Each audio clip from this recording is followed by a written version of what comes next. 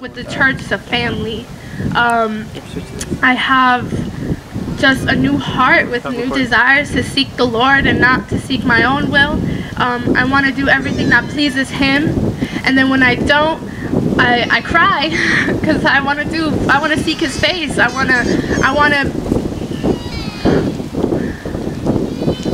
just want to, like I was telling Pastor Rick, it's like an urgency to be perfect, but we know we're not perfect, but we want to be made perfect already. It's just like, it's hard, but you know, continue to do. Just waiting till either Christ comes or we die. But yeah, so that's my testimony.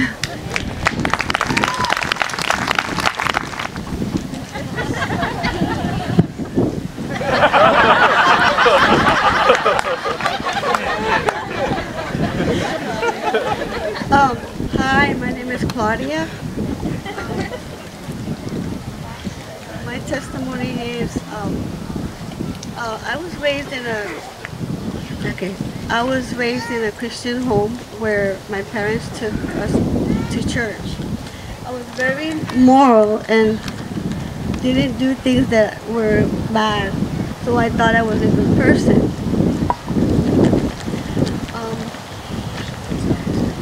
I started looking for a church. Because that's what I was taught. I started visiting churches in Kissimmee, but I felt that something was missing.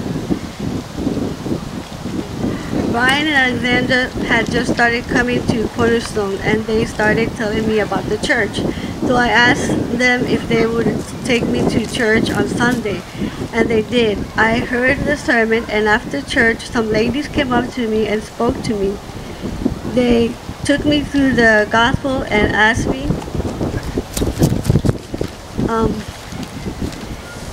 if I lived out the 10 Commandments. When I went home, the Lord convicted me. I started thinking about what the ladies had said, and I started to ask myself if I was really going to heaven.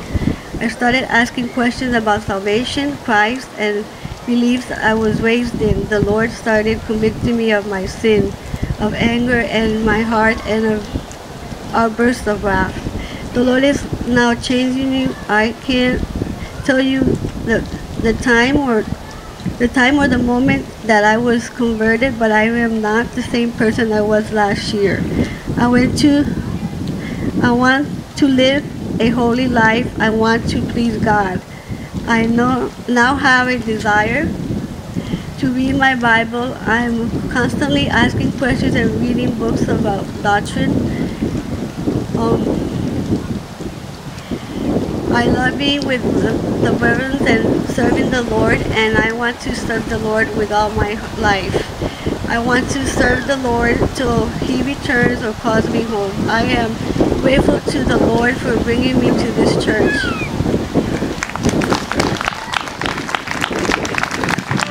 Yeah, my name's Mitchell. Happy Easter, everybody. It's a blessed day.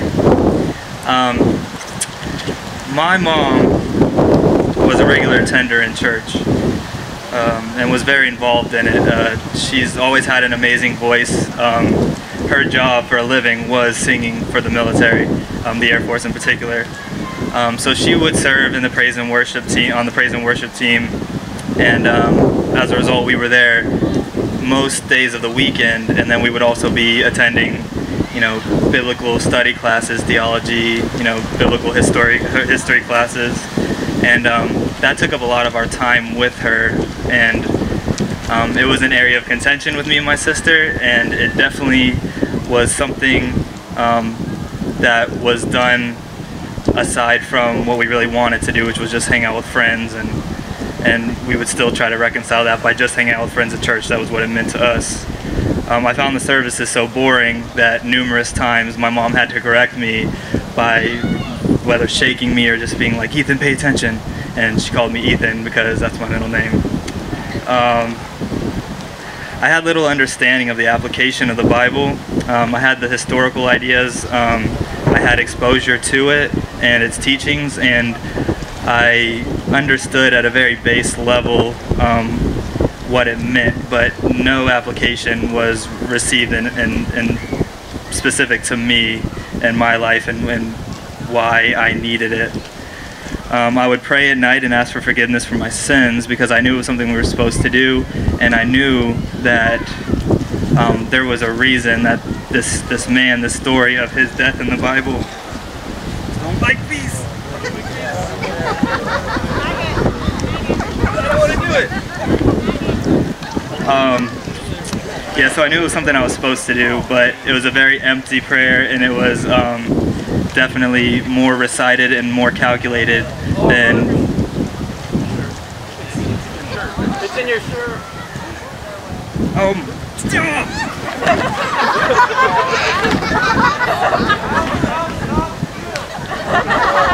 It's alive, brother, it's alive.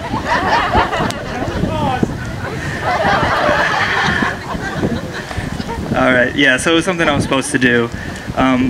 When I was 13, my mom put me in a biblical summer camp named Triple R Ranch, and they actually did a crucifixion reenactment that, you know, was one of the first times it was actually displayed before my eyes. And I've always been a very subjective person, a very visual and emotional person, and it touched me. It took a story and, you know, made it more real than anything I could understand as, you know, just text in a Bible, you know, meant to, you know, draw people into, you know, living a better life as I took it. At the end of it, I went and I said a long prayer. I thought it was God truly working within me, and I prayed out asking Him to come into my life, to forgive me for my sins. And 7 minutes of what I'm sure, if He was listening, was a lot of rambling. But it was empty in terms of when I went back to living where I lived for school. My life was no different than any kid who wasn't raised in a Christian home or under Christian teachings. It was more conformity with my mom than anything, knowing what she believed, knowing what she expected, and knowing what the church preached.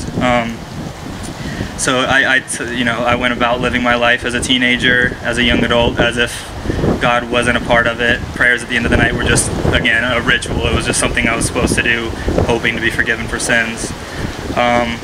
I took that into college. In college, I was introduced to, you know, the life you see in every teenage movie. I was introduced to drinking. I was introduced to drugs. I was introduced to girls, and it escalated quickly. And by 20, you know, we moved in together. At the end of my freshman year in college, I was drinking frequently, but by 24, it was a nightly occurrence, and I can honestly say I was an alcoholic and a drug addict by 24 years old, with experience in getting other people into the habit as well, and selling or just involving anybody I could because I didn't want to do it alone. In June of 2000 of last year, we went out for one of my best friend's going away parties, and my habits, my drinking and my drugs put me in a position where I was verbally berating my girlfriend, physically assaulting two of my friends I've had for since as far back as I can remember.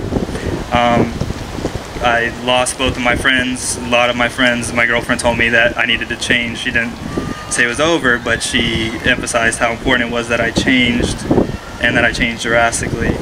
I'd always prided myself on what people thought of me. They were my idols. She was my idol. Her opinion of me mattered more than anything. There was nothing about being a good person aside from what people saying you're a good person. So I basically made the decision that things needed to change, and it needs to change drastically, because I needed to prove to her that, you know, she should, you know, there's hope in me. She should take me back. I put a post online telling all my friends on Facebook and acquaintances that I wasn't going to be attending anywhere where alcohol would be present, and not to hold it as something personal, but as something I needed to do, because I couldn't handle my emotions when I was drinking, and drinking was a serious issue for me. I couldn't do it in moderation. I immediately received a bunch of responses, all praising me, all saying, you know, how honest I was and how much confidence they had that I could do it. But I could have cared less, because the one response I wanted wasn't on there, and it was a bunch of building me up when I needed something was missing. Like there was no way to build me up without her. I was just empty, and I didn't know what to do aside from everything that I thought a good person did. So soon after a lot of the responses I got, TJ, a guy I had worked at Olive Garden with, a guy that you guys probably know pretty well, he private messaged me saying, you know, do you want to come to church with me on Sunday? And you know, I remembered well. I remembered what I thought of the people that went to church. I remembered the habits and the responsibilities I had to my mom when I went there, and I know that they were, you know, I guess you would call them conservative, and they were things I would expect a good person would do. We had breakfast that morning, and rather than reinventing myself and seeing this option to become a better person, I was introduced to a gospel a Bible I had never heard before. Rather than stories, they were now examples. They were now instruction on not only what people that were, you know, lived on both sides of God's law, but as well as what God's law was, what he thought about people that broke it, how people broke it, and what our responsibility was to it and to him, and how there was no hope. There was no hope for me. I was also formally introduced to my sin. I knew I wasn't living the way I was supposed to be living, but I didn't realize that I was guilty of everything which individually I would call somebody bad for doing. I was every one of them.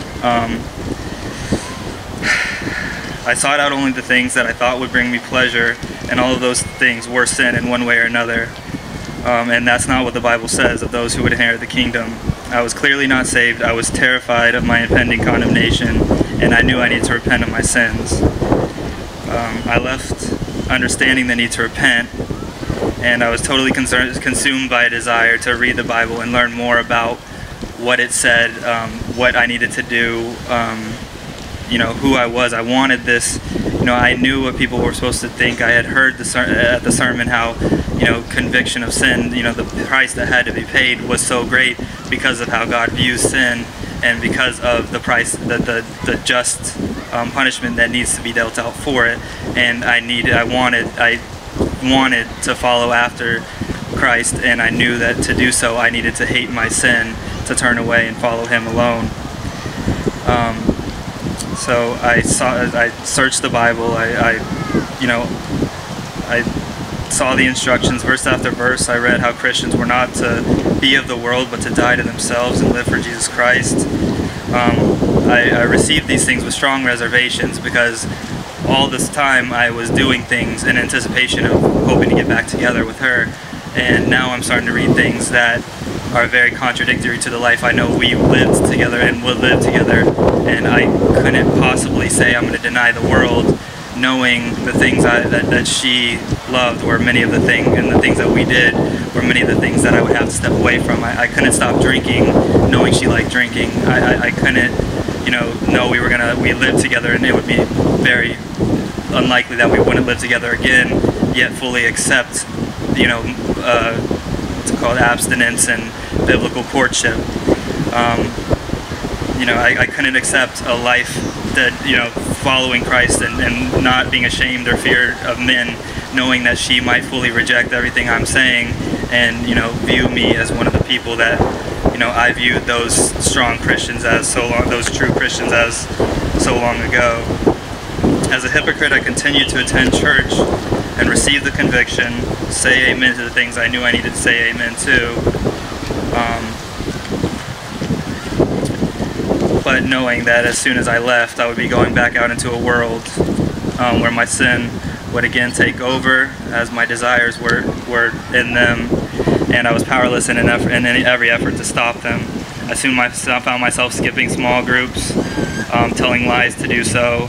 Sunday services were reluctant. I was going to purely for convictions I felt about other people expecting me to be there. And I was basically 100% falling back into the life I knew I had and I remembered from before. I was terrified. It was actually last baptisms where I skipped the first service because I said I would go to the second service. I skipped Sunday school because all because I had gone out the night before and I just wasn't feeling up to it. And I remember thinking to myself, if I can do it today, can I just do this for the rest of my life? Can I know what I know now and go out into the world, forget about church, forget about God altogether as I've done for so long, and accept the judgment that I now and will always remember seeing so clearly? I broke down. I cried out to the Lord. I was overwhelmed. I didn't know what to do. I didn't know how to do it, and I didn't know how long it would take. But I asked him to change my heart to one that no longer desired to live according to these things of my flesh, and to keep it that way, not allow me to continue to have these struggles, reconcile these differences, and trying to live in the world while following him. It just wasn't possible. I never wanted to feel as helpless as I did that day. I wanted to change my life, my old life, enough to and I realized I wanted my old life, didn't want my old life back enough to accept the judgment and forsake him. I can't put a date on it. The only thing that mattered from that day on was really just those things that I knew I needed to do. Now they were things that I wanted to do. No pleasure or desire was important enough to me anymore to forsake him or to do them without regards for his opinion of me afterwards, or the sacrifice that I was putting on Christ every time I did it. Well, that Christ paid for me every time I do that. I saw my sin clearly and searched his word to mortify them. I saw more of my sin and found encouragement in the Holy Spirit for the work he was doing in my life and a further opening of my eyes. I struggled during trials, but persevering through them, I struggled less and I praised him more. The Lord changed my heart, and now my life has changed. I no longer desire to live in sin for any reason or anyone. Sin had separated me from the Lord, and now I wish only to walk with him. I do not desire to return to my ex or the lifestyle we lived. I do not want to shy away from any opportunity to preach the gospel or discuss the Lord, regardless of what environment I'm in or who will hear. I know the hold alcohol had on me, and know that even one drink is a cause for temptation for another. So in repentance, I abstain and resist any cause of temptation to have one. I love the Lord, so any opportunity to praise and worship him is one I do my best to take. I won't skip church. I'm tired every morning, but I love it, and I know the blessings that come from it, and I know the praise he deserves. I love the word, so I pray for discipline, and I schedule reading, study, and godly resources into every day. He deserves my all, so I confess my inadequacy and pray for growth. He has given his life for me, and now I give my life to him.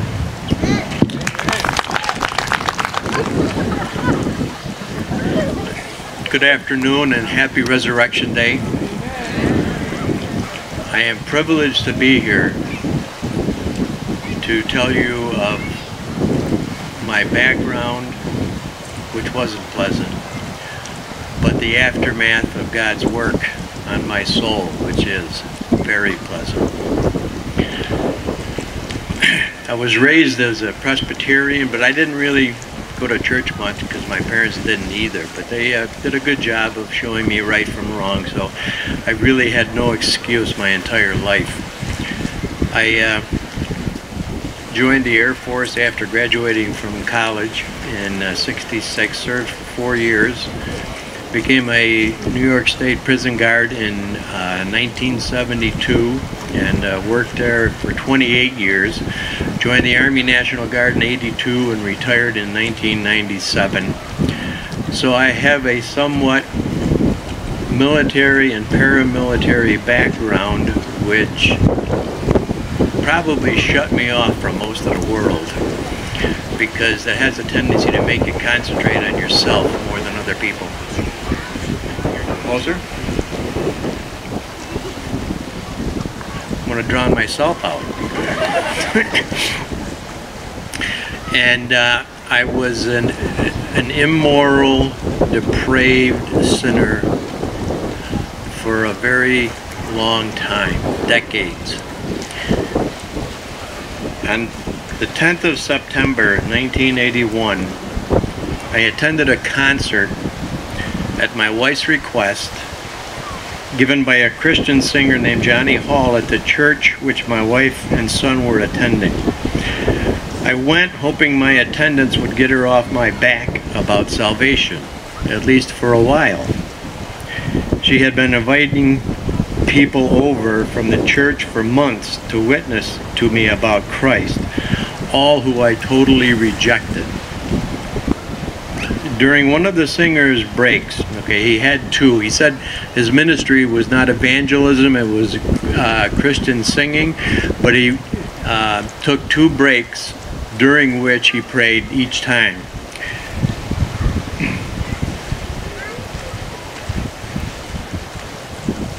I found myself praying in the second break.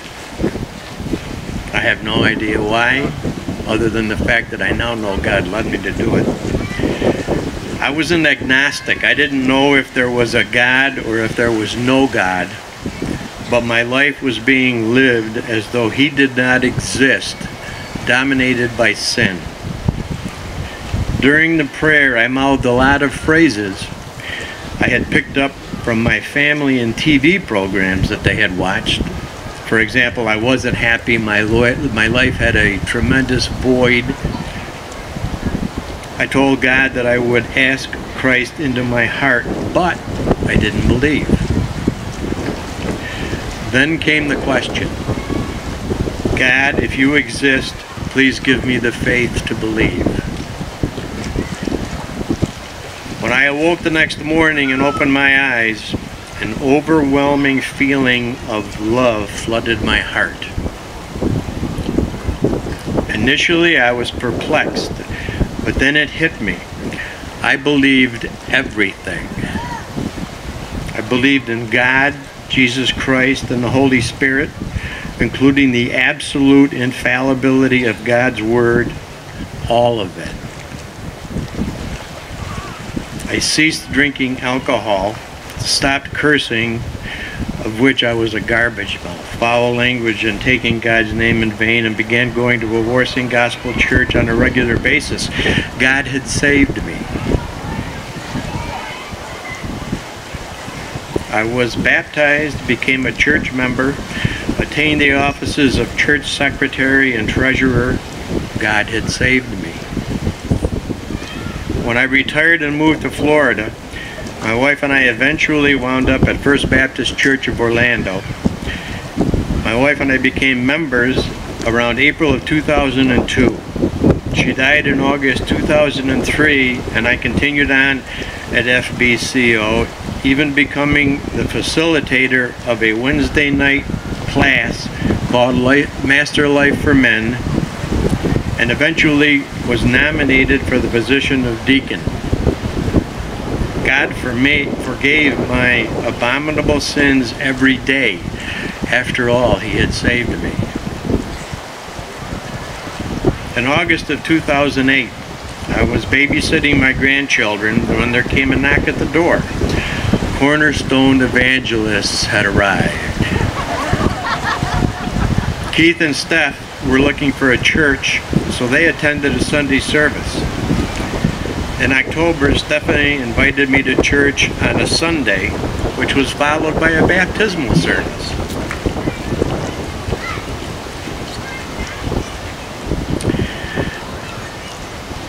I was not impressed, as most easy believers aren't.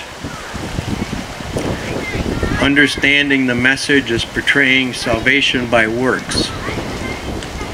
The cool temps and on and off drizzle did nothing to enamor me to the occasion either. 2 days later, I stepped in Keith's house for dinner. While Keith went to Tim Miller's group, she spent 2 hours preaching to me from God's Word to show me the foolishness of my erroneous assessment of Sunday's message. I didn't buy it, but God's Word and Steph's insistence planted a mustard seed of doubt in my mind. The next morning, I sought an answer to that question by getting down my 20-year-old copy of MacArthur's The Gospel According to Jesus, having purchased it in 1988, the year it was published. I had tried reading it a couple of times before, but never got past page 70 because it scared me to death. This day I didn't finish it either. While perusing the pages, the scales of unbelief dropped from my eyes, and I, by the grace and mercy of the Lord,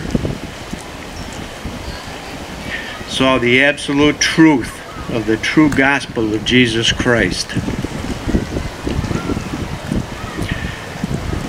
Paul wrote in 1 Corinthians 1:18, "For the word of the cross is folly to those who are perishing, but to those who are being saved, it is the power of God." And in Romans 1:16, "For I am not ashamed of the gospel, for it is the power of God for salvation to everyone who believes." May we all never, ever forget. I've been attending Cornerstone now for 6.5 years. And God has blessed me with the love of the brothers and sisters, Lord, from the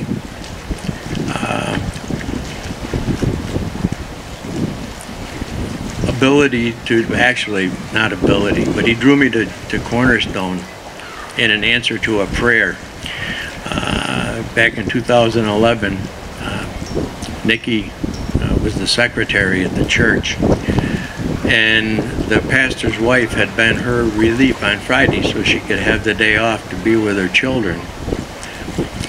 And on the Thursday, she was informed by the pastor's wife that she would not be able to come in the next day because she had to go to work to help the family out financially.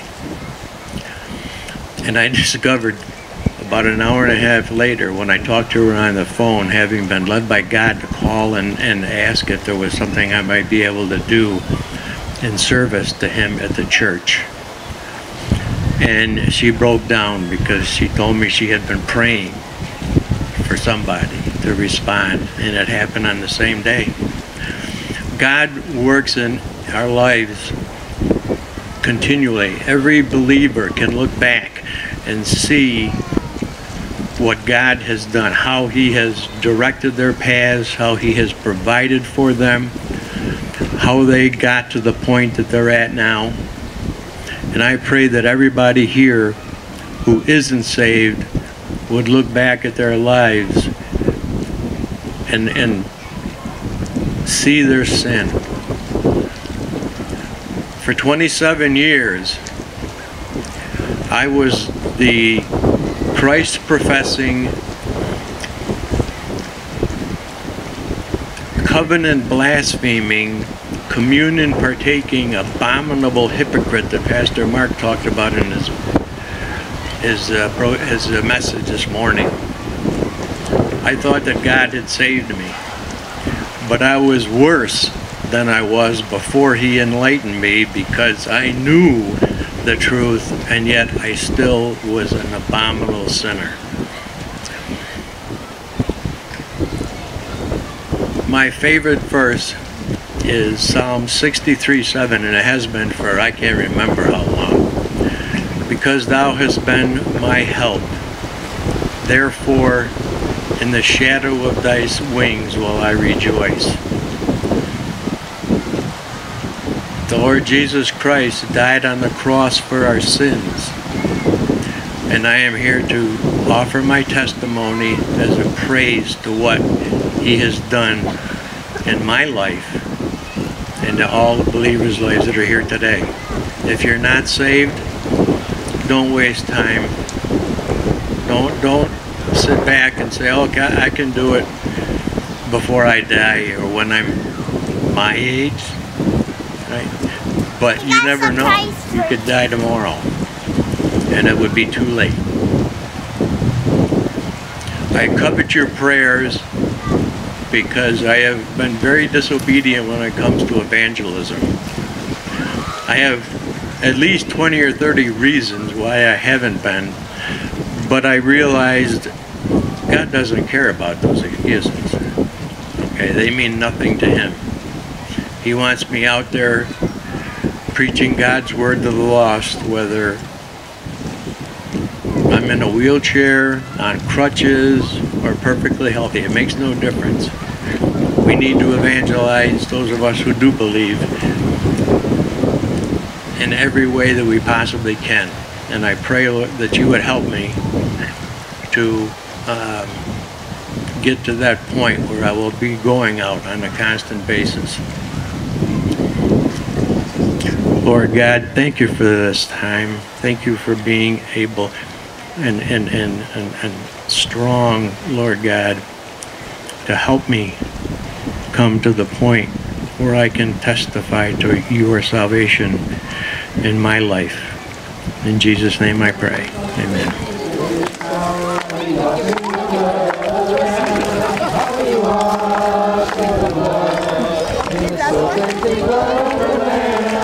Are your garments spotless? Are you white as snow? Are you washed in the blood of the Lamb? Are you walking daily by the Savior's side? Are you washed in the blood of the Lamb? Do you rest each moment in the crucified? Are you washed in the blood of the Lamb? Are you washed in the blood? In the soul cleansing blood of the Lamb. Are your garments spotless? Are they white as snow? Are you washed in the blood of the Lamb? Are you washed in the blood? In the soul cleansing blood of the Lamb. Are your garments spotless? Are they white as snow? Are you washed in the blood of the Lamb?